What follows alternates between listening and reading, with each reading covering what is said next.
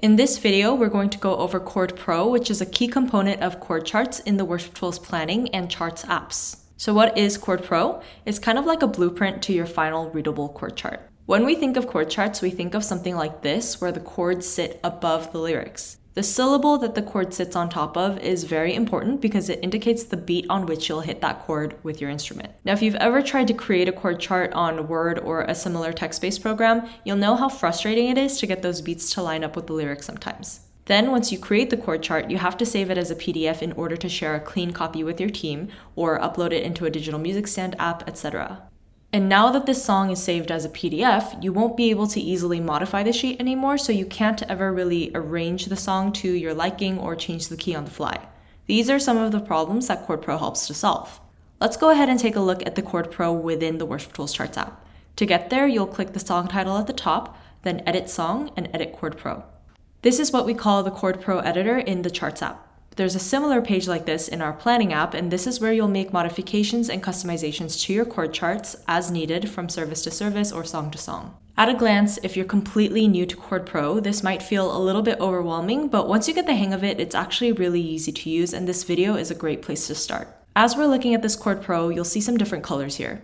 In green and purple, we have what are called directives or tags. Directives are encased in these curly brackets with a directive on the left, colon, space, and then the relevant information for that directive on the right. For example, looking at this title directive at the top, this tells the ChordPro renderer that this first line is the title of our song, and it's formatted as curly bracket, title, colon, space, and the name of our song, I Surrender All, and then the closing curly bracket. Looking below that, the rest of the song details have the same exact formatting with the directive on the left and the information on the right. To preview my final chord chart without saving any changes I might have made, I can click this preview button. Here you can see that the directives up until time are here at the top of my chart, and if I scroll down, all my licensing details are down in the footer. Let's go back to the ChordPro Editor. These are generally the fields that you'll want to include in your ChordPro, so if you need to screenshot this page as a reference for making your ChordPro, you can go ahead and do that. Otherwise, the bare minimum information that you'll need to include are title, author, and key. Now, moving on from the song details, we have our first comment directive. Each verse, chorus, instrumental, bridge, etc. must start with a comment directive. Again, it's formatted just like the directives above, and you'll know that you did it correctly when the directive has the green comment and colon on the left and the purple name of your song section on the right. So this first section is verse 1, this is chorus, and so on.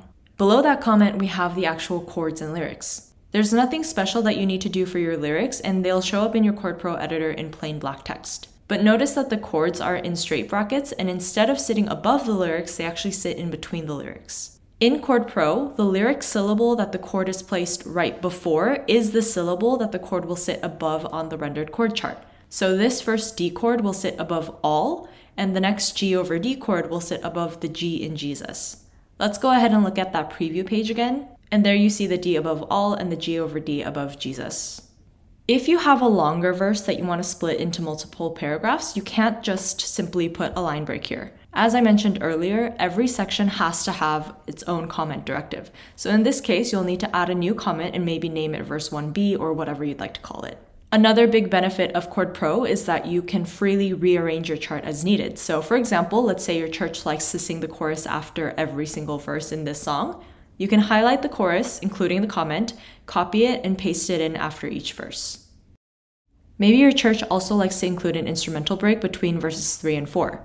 You'll add a comment directive, colon, instrumental, or turnaround, or whatever you'd like to call it, and close the bracket. Enter to create a new line, and this time you don't actually need to put in your lyrics. Just enter your chords, making sure that each chord has its own brackets. If you'd like to include count markers, you can actually do that right inside the brackets, like this. Let's go ahead and save this ChordPro. Now, in my service set list, I have my edited chord chart with all those extra choruses and my instrumental break. From here, I can open the song menu and change the key with a simple click of a button. Keep in mind that this doesn't change the key of D as written in the ChordPro, but it will change the key on the rendered chart for you and your team as you are viewing and playing it. Some other benefits of having designed this chart in ChordPro format: you can toggle between 1 and 2 columns, view the chords in numbers, adjust the tempo for your metronome, and change the font size and color in your chart settings. Now, if you don't have access to an existing ChordPro file to get you started, you can always create one from scratch. If you have lyrics available saved on the song, the editor will go ahead and automatically insert those lyrics into the editor, so all you need to do is enter in the chords where they need to go with the brackets. If you don't have access to lyrics, this is a great opportunity to practice making your own ChordPro from scratch.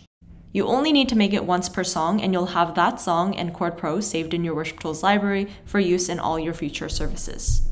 If you need a little more help with ChordPro as you're getting started, check out the support docs on our website. We have a series of articles and videos specifically about ChordPro, so you can reference those as you learn the ropes. And if you ever get stuck or run into issues with your ChordPro, feel free to contact us at support@worshiptools.com with a screenshot of your ChordPro, and we'll be happy to take a look.